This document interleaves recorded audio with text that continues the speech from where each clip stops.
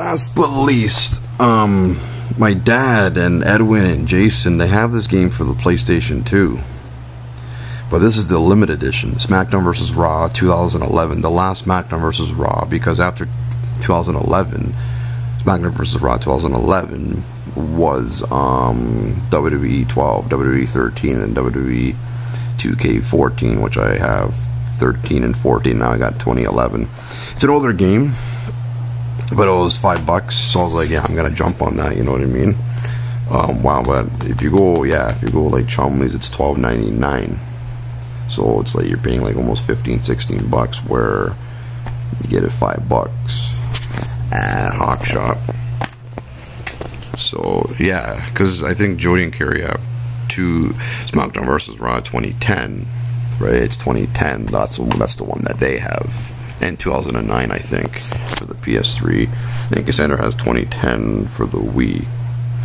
So they don't have 2011, and this one is good because yeah, it's like it has Bret Hart on the cover, right? And there's Edge. You know what I mean? So you don't have Bret Hart unlocked in WWE 13, WWE 2K15, or 2K14, and WWE 13 because they're locked. But in this one, he's probably unlocked. I don't know, maybe. And to tell you the truth, I only played 2011 a few times. I never played it as much. I never really got into it as much. I played the older ones like 2009, 2010.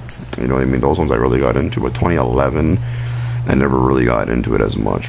Like on PS2 to PS3, PS3 is more upgraded, right? So it is better on PS3, right? It's not the PS2 graphics, it's the PS3 graphics. So here it is anyway.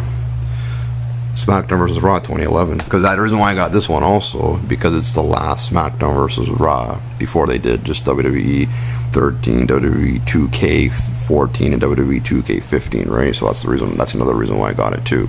And Bret Hart's on it, Undertaker, you see Edge, you know what I mean? So this is the final video game of SmackDown vs. Raw.